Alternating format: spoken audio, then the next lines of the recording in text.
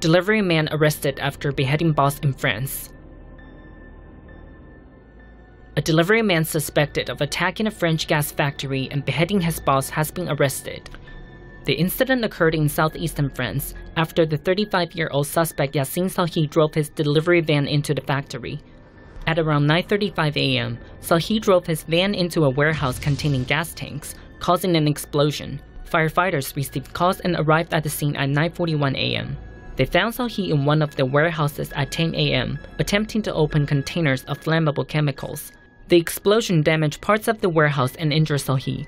The head of the 54-year-old victim, identified as the owner of the delivery company, was found hung between two Islamic flags on the factory's fence. Officials said there were Arabic inscriptions on the victim's body.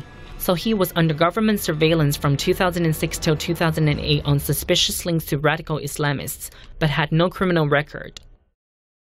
Leave an insightful comment on TomoNews.net and you could win up to $500 every month.